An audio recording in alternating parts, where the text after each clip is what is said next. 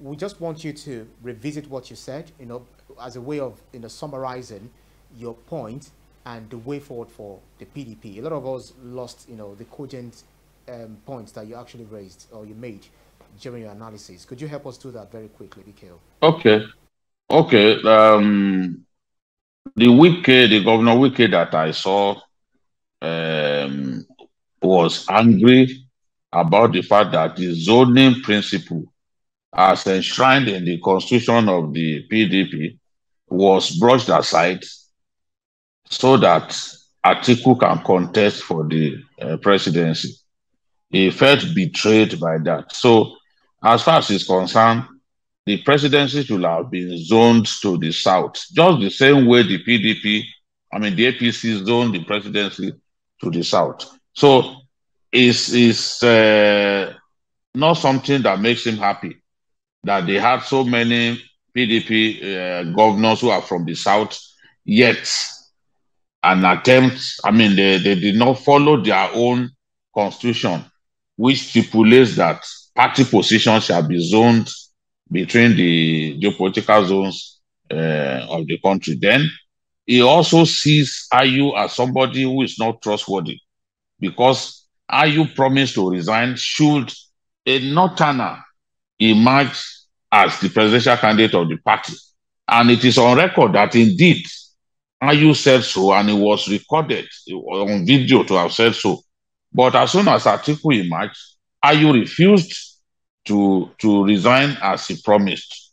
He also accused Ayu of manipulating the convention, the presidential convention of the party, just so that Atiku, his favored candidate, will emerge as the winner. He talked about the fact that aspirants were intimidated. People like Governor Bala Mohammed of Bauchi, people like Saraki, they were intimidated. They were told to step down for Atiku Abubakar. Then don't also forget that Tambuwal was allowed to make a second speech, which is against the guidelines of the presidential convention. It was during that second speech that he then said he was stepping down. But he did not only say he was stepping down, he then told the supporters to vote for Atiku. So he is saying that everything was done to stop him from winning the presidential primaries of the PDP, and that the national chairman was the arrowhead of the plot to ensure that he did not become the candidate of the party. He spoke about how the national chairman was holding meetings with generals in their houses, where he also said that if Wike should emerge, that he will not, he will resign as a party chairman. So he also said that the chairman of the party took 1 billion from someone here in Lagos and did not remit to the account of the party. And he threatened that if the chairman tries to deny that, he will mention the name of the person who brought the money and the account to which the money was paid. He also accused Atiku of also lacking integrity because Atiku had a meeting with him where he promised him that Ayu would have to go. And that he said when they met in London, Atiku repeated the statement that Ayu had to go.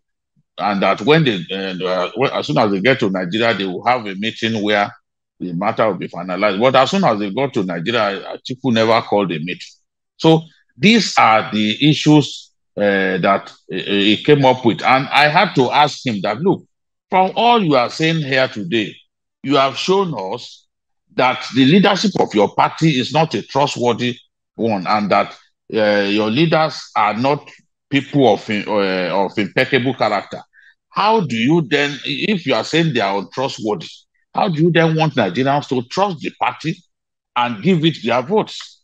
So Wike, in my view, effectively demarketed the PDP during the interview that we had with him. And if this matter is not addressed quickly, it will mortally damage the PDP and make it impossible for for it to win the presidential election. So it is very clear when somebody so high up in the party speaks in the manner that Wike is speaking and is accusing those running the party of lacking integrity and even saying that the PDP is arrogant and that Nigerians are beginning to doubt the PDP, doubting it in terms of its ability to unite us as a people. Definitely, this will have a negative effect on the party, especially as campaigns are about to begin. Anyone who had all of what he said yesterday, even if he was strong in the PDP, he will start having, or if he was planning to vote for the PDP, he will start having second thoughts. He will start doubting that is the party that can solve the problems of our country.